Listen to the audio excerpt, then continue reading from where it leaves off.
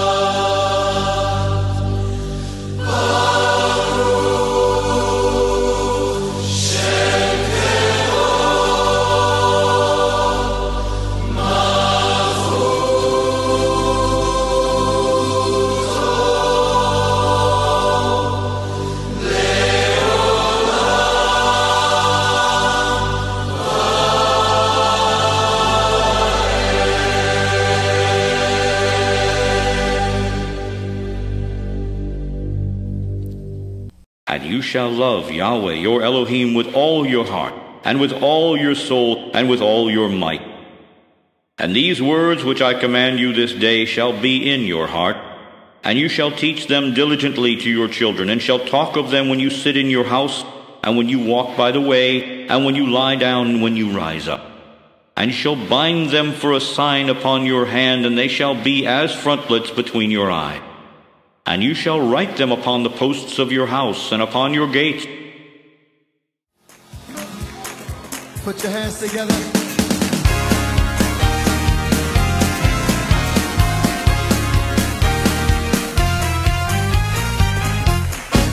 Come let us sing, come let us sing. Let us rejoice. Yeah. Come let us sing. Let us rejoice. Messiah come, and He's my life. He put laughter into my soul. Come let us sing. Let us rejoice. Come let us sing. Come let us sing.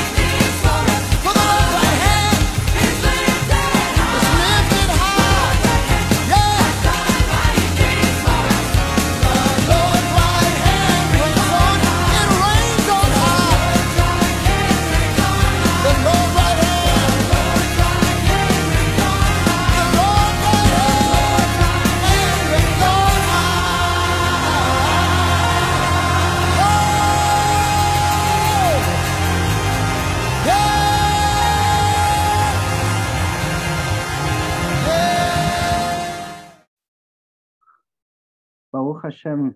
Let's just go into prayer now. Father, we just want to thank you for this fellowship that you have for us, and we just thank you, Abba, because you're so good. We just worship you and we praise you, Father. B'Shem Yeshua HaMashiach. Amen. This week's Torah talk is based on Chayei. If you desire to learn more about this week's Bible reading, refer to Genesis chapter 23, verses 1 through 25, 1 Kings chapter 1 through 37, verses 1 through 37, and the reference of the Brit Hadashah is Matthew chapter 1, verses 1 through 17. Today, I'll be reviewing Genesis 23, verses 17 through 20, and discuss the Cave of Machpelah. All right. ברכו את אדוני המבורך, ברוך אדוני המבורך לעולם מועד, ברוך אתה אדוני אלוהינו מלך העולם, אשר ברך בנו מכל העמים ונתן לנו את תורתו, ברוך אתה אדוני נותן התורה. All praise be to Yahweh who reigns. Blessed are you, Yahweh, our Elohim, King of the universe, who has chosen us from amongst the peoples and given us the Torah. Blessed are you, Yahweh, the Torah giver. The reading is Vayakam Sadeh Ephron Asher Bamechpelah Asher Lifnei Mamre Hasadeh Vehamara Asher Bo Vechol Haetz Asher Basadeh Asher Bechol Gevulo Saviv. And so the field of Ephron, which was in Machpelah facing Mamre, was established as Abraham's possession. This included the field and the cave that was in it, and all the trees that were in it, in the field, which were within its entire border around. Le'Abraham lemitna b'nei chet bechol boeh sha'ar iro. And it was to Abraham as a possession before the eyes of the sons of Het, in the presence of all who had come within the gates of his city. Ve'achrachei chen kavar Abraham et Sarah el me'aret sadeh ha-Machpelah al pnei Mamre hi Hebron ve'eretz Canaan. And afterwards, Abraham buried Sarah, his wife, in the cave, in the field of Machpelah facing Mamre, which is Hebron, the land of Canaan. Ve'yakum hasadeh ve'hamara asher bivo le'achadat kavar me'et b'nei Chet. And the field and the cave within it were established to Abraham as burial property purchased from the sons of Chet. Baruch atah Adonai Eloheinu melech haOlam asher natan lanu torat emet v'chayei olam nata b'tochenu. Baruch atah Adonai noten haTorah.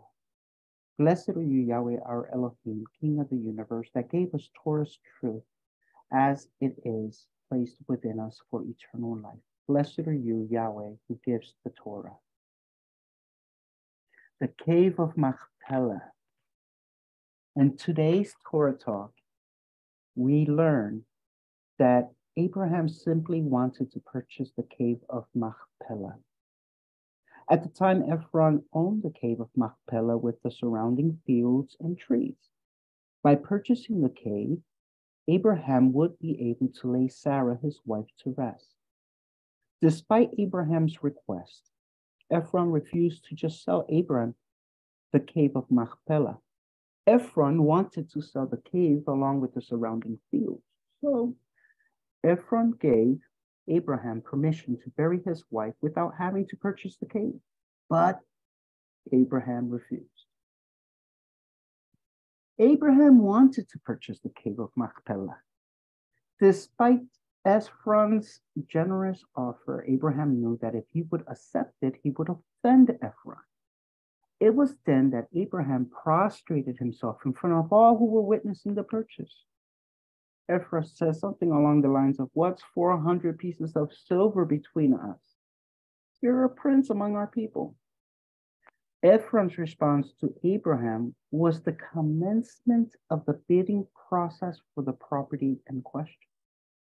And after living so many years in the promised land, Abraham learned the cultural practices of purchase most common to the people there.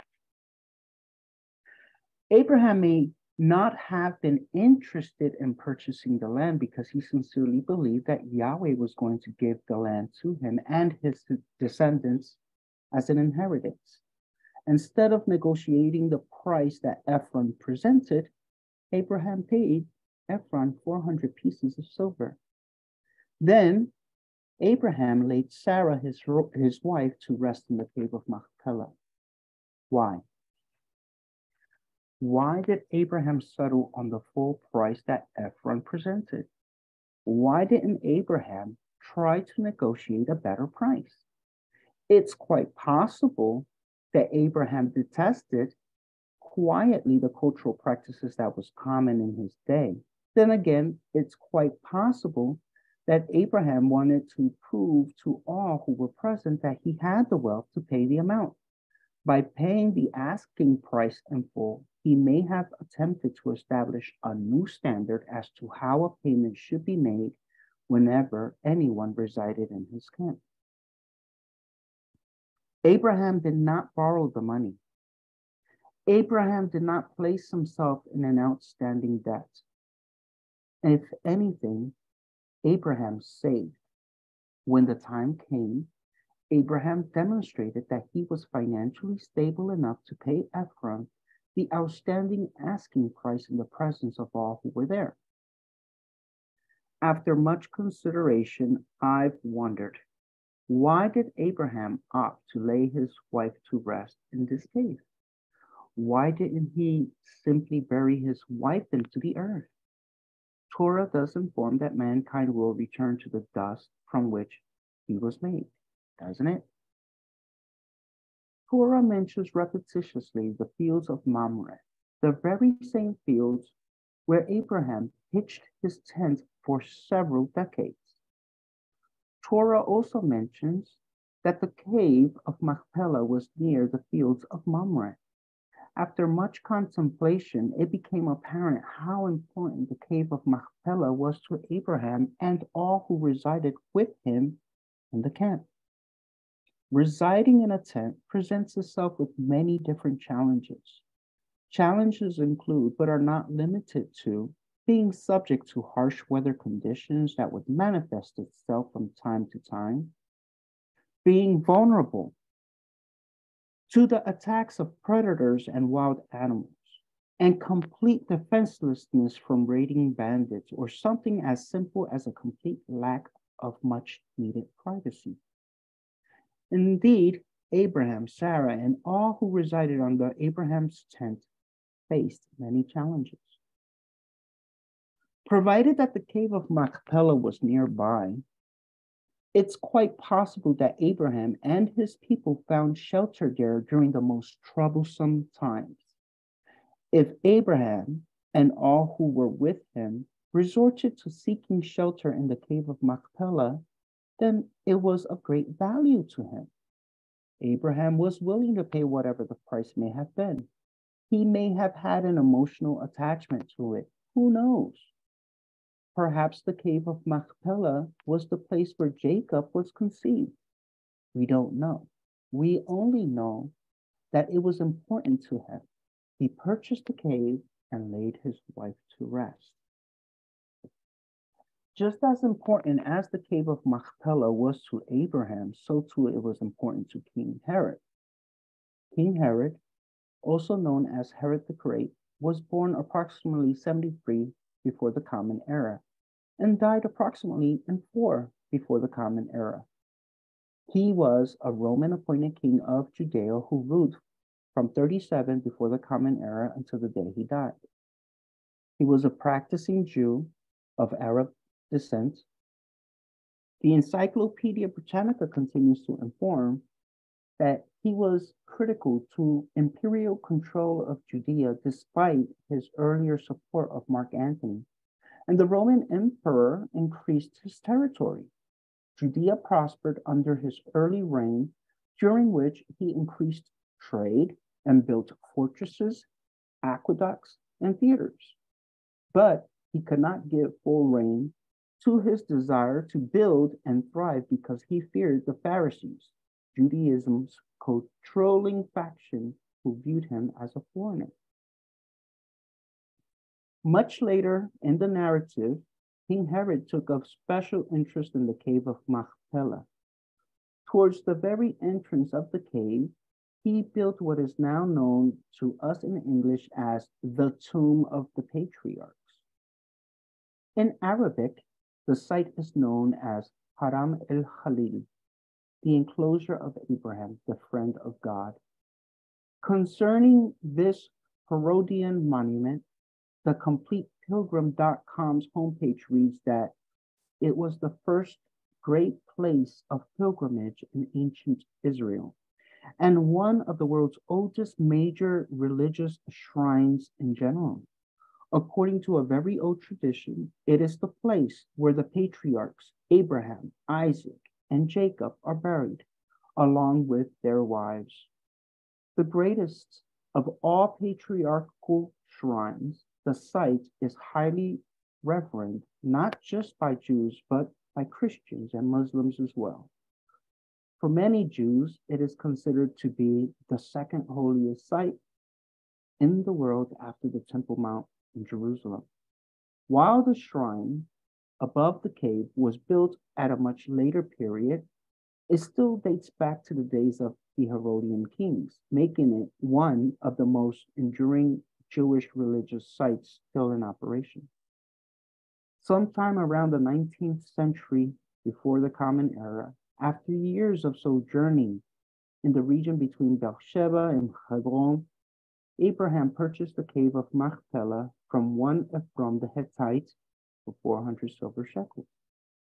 It was originally intended for use as a sepulchre for his wife Sarah, but over the next century it became a family tomb, with Abraham, Sarah, Isaac, Rebekah, Jacob, and Leah all buried within.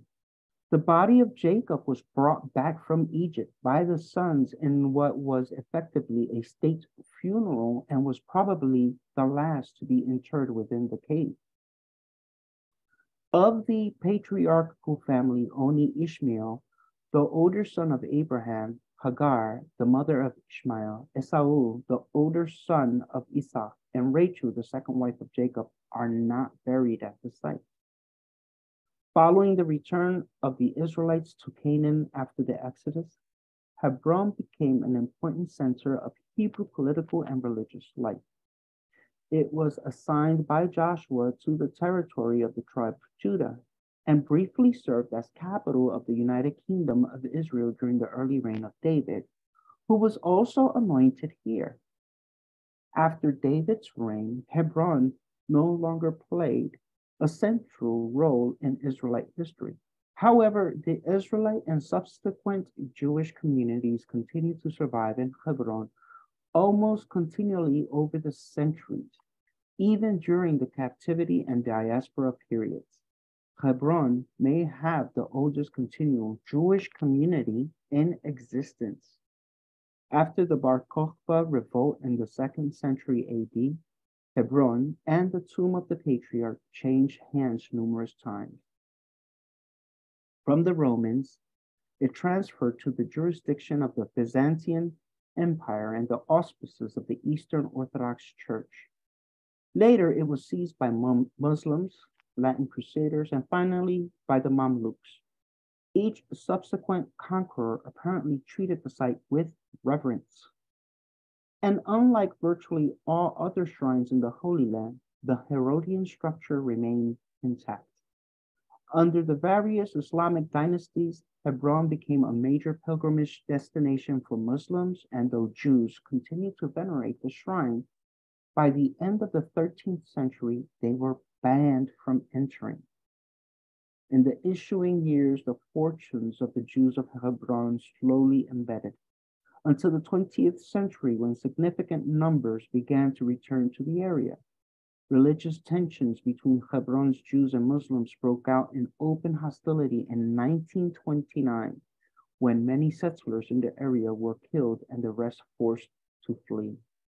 Over the next 38 years, Jews were kept out of Hebron, and all signs of Jewish habitation were destroyed. This state of affairs continued until 1967, when Israel annexed the city and Jews visited the shrine for the first time in centuries. While the tomb of the patriarchs has since been returned to Palestinian jurisdiction, it is now open to visitors of all faiths. For quite some time, no one knew what the Cave of Machpelah looked like inside. The only thing known was that there was two caves. Questions arose as to, are these two caves side by side? Are the caves one on top of the other? How are the caves? It wasn't until our recent days that we've come to learn that these caves are side by side. The diagram to the right demonstrates what the cave looked like inside. Here you have the interior etching where Abraham's body was laid. Then you had Isaac and Jacob, but you also had two other ones, and then there's a space here where you would hang your candle or your lamp. Without a doubt, the Cave of Machpelah of special interest to Abraham. It was of special interest to King Herod of Judea because he constructed the tomb of the patriarchs. It is of great interest to me, and I hope you find this place of great interest and biblical importance. Amen.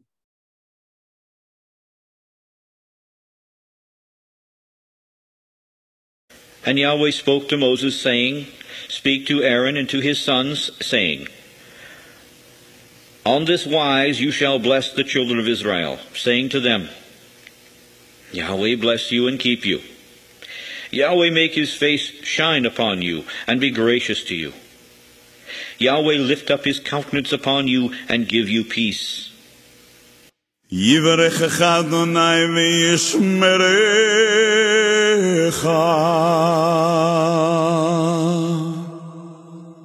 Ya'er Adonai panav elecha v'yehuneka.